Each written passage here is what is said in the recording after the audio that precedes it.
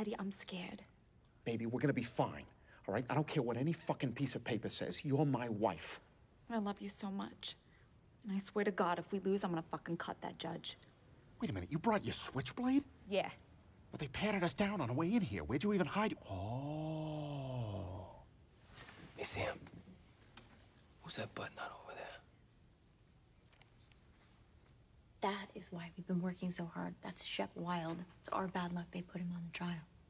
He's never lost a case in his life. Mr. Wild, your opening statement, if you please. Thank you, Your Honor. I would first like to thank the ladies and gentlemen of the jury for taking time out of their busy schedules to be a part of these proceedings. Now, the case we'll be examining today is really quite a simple one. Is Ted a human being or a piece of property? You know, it really is a very special, very unique thing to be human. It's a gift from God bestowed upon only one species, us. But if we suddenly decide to share that gift, where does that lead us? Does your dog deserve human rights? Your cat? Your toaster? Suddenly being human doesn't seem so special anymore, does it? I'm confident you'll make the right decision. Thank you, Mr. Wild, for your opening statement. Ms. Jackson?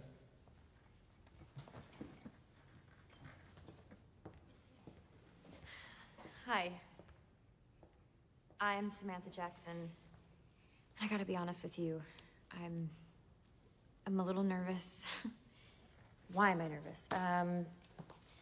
Well, not because I'm a junior attorney arguing her first case. And not because some of you might laugh at the fact that I'm representing a teddy bear. No, I'm nervous because of one simple word. Justice. I'm nervous that you're going to be swayed by smooth talk and a haircut and forget about the most important aspect of this case. Justice. 150 years ago, a slave by the name of Dred Scott sued to prove that he was a person and not a piece of property. He lost. And as history has shown us, that wasn't justice.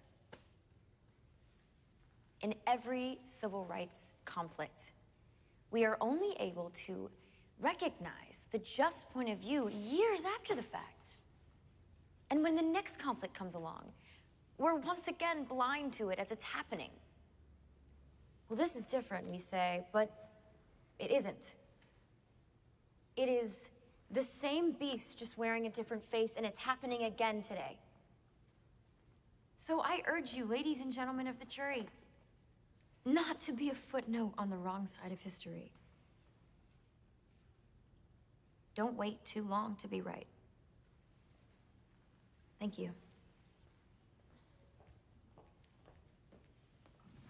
Erection. Sustained. Miss McCafferty, you and Ted recently considered adopting a child, is that correct? Yeah.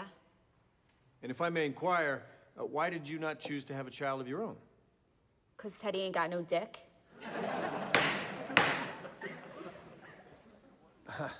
And why does Ted not possess a male appendage? Is it a freak of genetics? No, asshole. He ain't got a dick 'cause he's a fucking toy. What's your excuse? Oh, take a burn! Yeah, how's your tongue tasting your own ass, Poindexter? Yeah, what? Order.